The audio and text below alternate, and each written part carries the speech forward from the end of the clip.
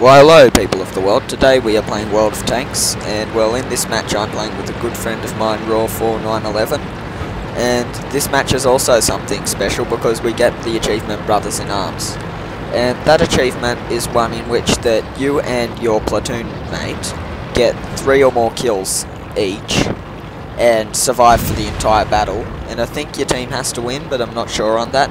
But anyway, going on with the gameplay. Right here I do something rather stupid, and that is stop in a choke point like that, creating a bit of a traffic jam. But what I was trying to do actually isn't too stupid, because I was waiting for my platoon mate to catch up, so then we can work together and focus fire on enemy targets when one shows up. I won't be fast forwarding any footage through this match because it's a relatively short match. But so we're moving along here, and the base starts to be captured, but it really doesn't matter too much considering I think there's only one light on the base at this time, but it kind of does matter because our lights aren't moving in to try to stop it. Right here is something Raw's doing that you probably wouldn't do in a normal match, but considering there's no artillery in this match, it's okay to sort of stop out in the open when you're a heavy or something. So right now we're just trying to get shots onto the tanks that are inside the city, and while that's going on we start to move in towards the city, and once we get into there the match can play out from there.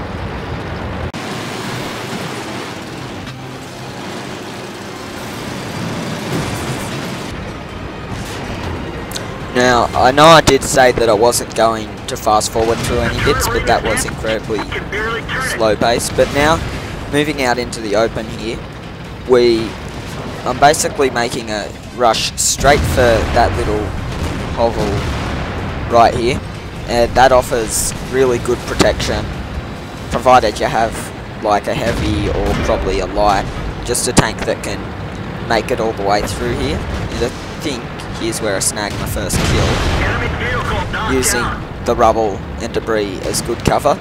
Now, this would be a spot that I would recommend, especially spawning on the other side in an encounter match like this, but maybe not so much if there was artillery, because you are in kind of a bad spot considering that aspect right there. So right now I'm in a pretty good power position, and as this medium comes around I'm going to try to get a shot on him, but there's that bit of debris towards my left track that I'm having trouble getting over, so I have to abandon that part. So I reposition myself and start getting shots on this Churchill 1, and narrowly missed that scout, but doesn't particularly matter. And while this is going on, I think Raw gets his first kill somewhere in here.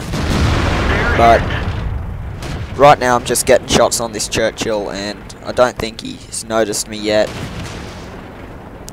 And he's obviously shooting at other people, and I have him tracked, which is really important in the sense that he's not going anywhere. Now, that time I took a shot at the front of him as opposed to his track, so he did get moving, but fortunately for him I was able to just get myself around enough so I could get a shot at the second backtrack and get my second kill. Okay, so now that I've got that Churchill, I'm backing up, and in doing so I spot this T-28 up on the hill, so I scope in, just wait for him to stop, and I take the shot, and that's got me my third kill. And I'm saying to Raw, we can do this, like we can get Brothers in Arms, because that's sort of always on the back of our mind when we're platooning. And so that's exactly what we do, so I roll around with him, more as a target, and just let him get all the kills. Don't let him, or don't take any shots at any tanks that he might be able to kill, and just generally communicating with him where other tanks are they might not have seen, because he's taken shots at a tank over there, which does get him his first kill, no, his second kill, sorry. And now I'm telling him there's that light up there, take a shot at that, and he gets it. So this is where we've got 3 kills each. I'm saying good game because it's basically over. There's a Hetzer and a Churchill left on the enemy team. Now just a Churchill. So the game is basically over. We've got brothers in arms, so we're both absolutely having a ball. It all comes down to the fact of just getting that achievement and the bonus XP that comes with it, and you know, just the fact that we can say, hey, we've got more than one brothers in arms now. So this was our second brothers in arms that we got. He's still moving up from his KV1 onto other tanks. I'm here just playing with him in it for the merit of it, and that's what this game comes down to. It's not about trying to get to tier 10. The whole game, like, it's all about if you find a tank that you enjoy playing it, because I've got my KV1 here, for example, and I've moved up all the way up to tier 7 on this Russian line, but I love it. Like, I'm still playing it, my crew is all on 100% and so on, and here I go, I shoot this Churchill and narrowly have it surviving to be seagull by that 20. So with the gameplay coming to a close there, I'd just like to thank everyone for watching, and if you enjoyed the commentary, be sure to leave a like rating below.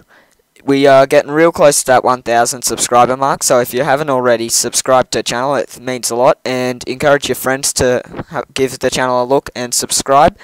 If you haven't already played World of Tanks, then I definitely recommend you give it a shot. It's just 100% free, and I'll probably put a link in the description below to the C server. Thanks for watching.